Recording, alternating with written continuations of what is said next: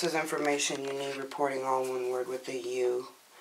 I'm showing one of my old bras. I've had this for like, I don't know, maybe 10 years, 5 years. And I'm discovering that. I'm wondering how come women get breast cancer. Well, maybe it has a lot to do with these bras they give us. Okay, look at this stuff.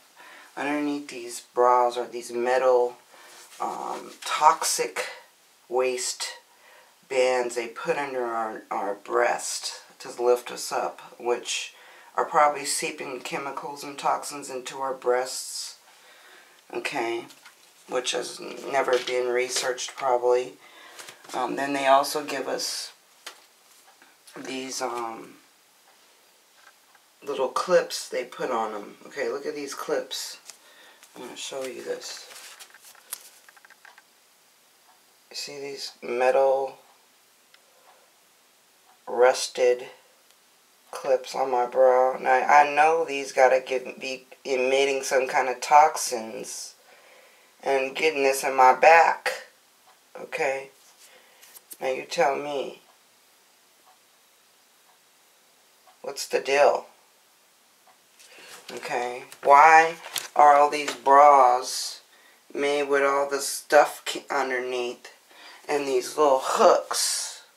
Okay, and what's in these hooks? I like to know. And is this giving women breast cancer?